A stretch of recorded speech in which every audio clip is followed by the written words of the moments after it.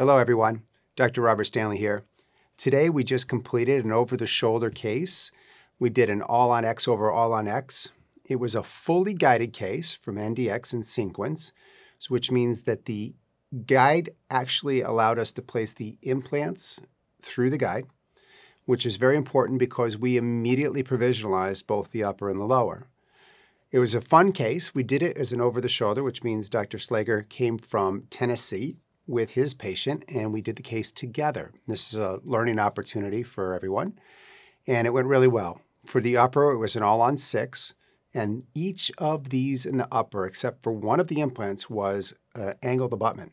And as well, you may know this, but angled abutments are a little more challenging because if you don't get the timing just right, then you can have issues with getting your prefabricated prostheses to fit.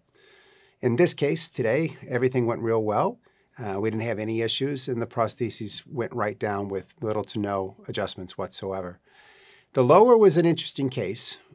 The patient who came today was a little older, had been without teeth for quite some time, and had a knife edge ridge on the lower. In fact, she'd been told by numerous doctors in the past that she was not a candidate for implants. When we did our digital design within sequence for the mock-up, for the workup, what we realized that the bottom one was going to be a challenging case. It didn't have a lot of bone, but we were willing to take on that risk, and we said, let's try to do this. So this is the prayer thing. You got to do this as a surgeon. This is your clean space right here. You got to keep it right here. All right. So for today's case, the patient was sedated, and we did that with the use of a CRNA that we bring in from the hospital. And the very first step is to get the patient numb. And we do that through the traditional local anesthetic, PSAs, greater palatines, infiltrations. One of the nice things that we do that helps get the tissue elevated is to do hydraulic dissection. Hydraulic dissection is the use of saline solution, and we put a needle down at the periosteum and inject with fairly firm pressure to get the periosteum to separate from the bone. As you can see in this case here, this was necessary because the patient had been wearing a partial denture for a long time, and the tissue underneath the partial denture is typically really, really tough to get elevated. So once we completed that portion of the surgery, we were able to make a crestal incision and elevate with our Molt 9. So after we initiate the elevation of the tissues, we want to extend that elevation well up into the vestibule, almost like you were going to be doing a sinus graft. And in the anterior, in this case, we knew we needed to go up to the floor of the nose, so a landmark in the anterior was the nasal spine. Once the elevation was done, it was time to do selective extraction of particular teeth that were prescribed to us by the surgical plan. Leaving just 2 teeth behind in this case, we were able to seat the bone foundation guide with the monostrut. Verifying that it was seated properly, we went ahead and fixated it with our fixation pins. When you use the mallet for the fixation pins, it's just a very gentle tap. It's not a very strong strike. Now that the bone foundation guide is supported and secure, we don't need the monostrut anymore. The monostrut is simply there to carry the guide into the right position. So we pulled the 3 plastic pins from the monostrut and set that aside. Now you can see the bone that's above the bone foundation guide as well as the remaining 2 teeth. We're going to verify that with our surgical plan to make sure that it looks correct.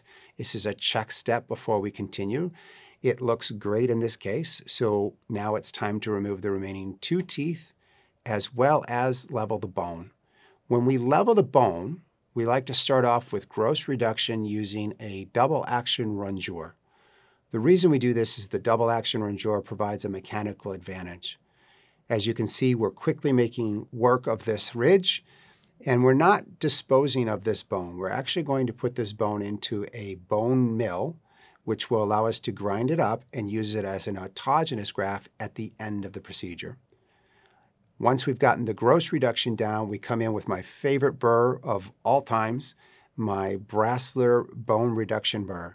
The reason I like this is the side of the burr is flat. And in this case, we want to level the bone so that it's perpendicular to the bone foundation guide. And having a flat edge on your reduction burr is really, really helpful for that.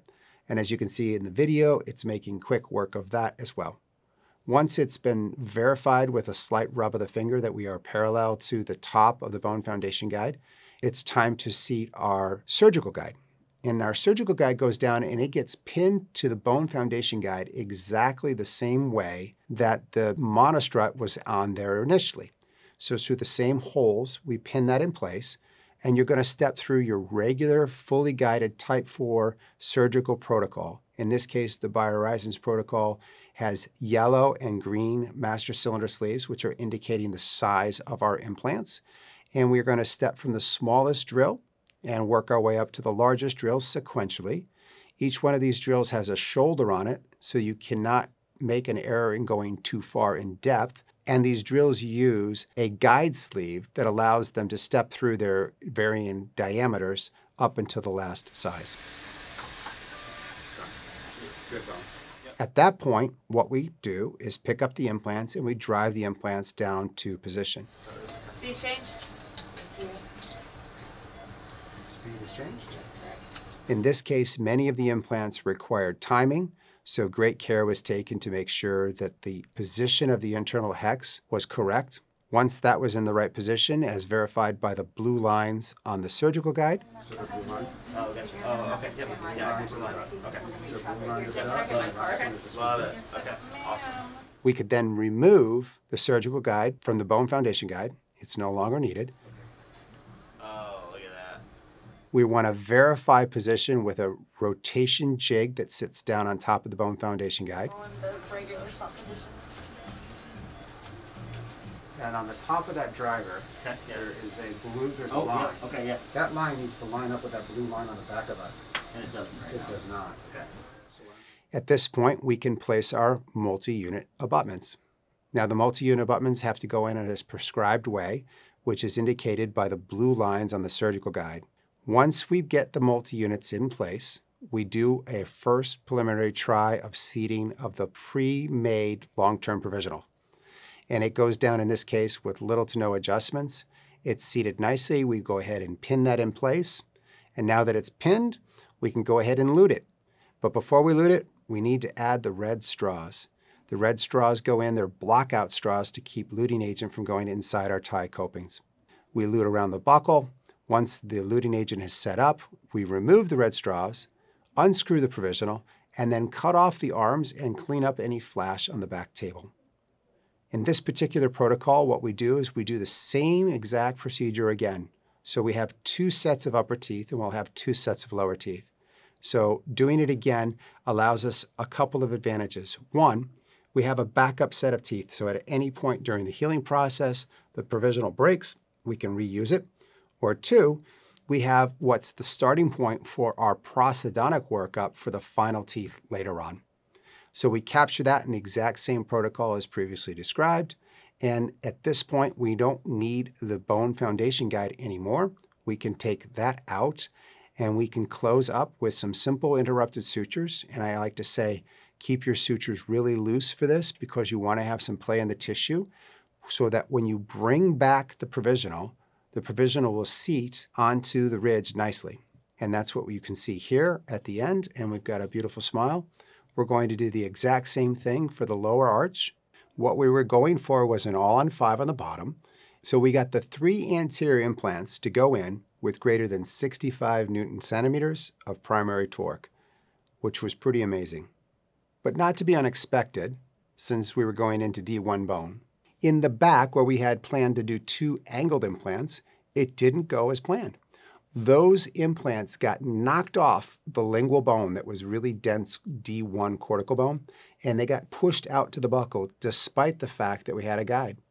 So the guide constrained it, and when we took the guide cover off, we could tell that the implants didn't have the kind of stability that we wanted. We knew that it was a knife-edged ridge, and it's definitely a spot that a lot of dentists would say you're not a candidate for this procedure because the edge was so thin.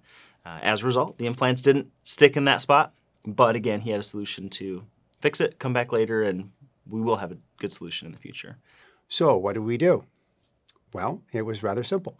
What we did is we did an autogenous graft from the anterior ridge that we had harvested earlier. We ground that up in our double action bone mill, our brand new one that we have. And then we were able to mix that with a little bit of allograft as well as a little bit of xenograft, and then we grafted both of the buccal ridges on both sides. We covered that with a Memlock cross-link collagen to keep the epithelial downgrowth from growing into our graft while it healed. And then we closed it all up with a few sutures. So what did we do in the anterior, you might ask? Well, it was fun, but what we did is we just removed the cantilevers off of each side and we delivered a lower 6-unit prosthesis in the anterior. Now, the fun thing is that's more teeth than what she came in with. She had 5 lower anterior teeth and she left with 6. So she gained 1 today. You may be wondering, what's the recovery plan for something like this? Well, this doesn't happen very often, but when we push the envelope, like today's case, it can happen. And what we do is we wait 3 months and we do a regular prosthesis level surgical guide.